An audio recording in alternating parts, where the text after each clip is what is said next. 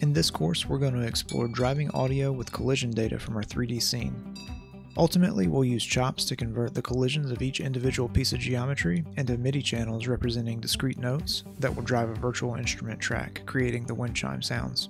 I work through each step of the process, starting from zero. We model, simulate using vellum, we'll match high-res geometry to our low-res simulation geometry, we'll create a custom collision detection setup, we'll dive into chops and create our MIDI file, bring that into Reaper to make our windchime sounds, and then we'll finish by lighting and rendering our scene in Redshift.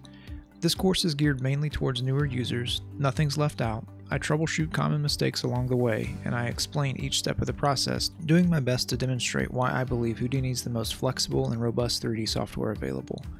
If you've been around Houdini for a long time, I still think there are some tips to pick up along the way, but if you'd rather skip around, the lessons are broken up into short sections, giving you the option to skip past things you already know, so you can focus on the parts that are of interest to you. Project files for each chapter are supplied, and the final file is clearly commented and includes all the associated geometry caches. I hope you enjoyed digging into this course as much as I enjoyed making it, and I can't wait to see what you create with the things that you've learned.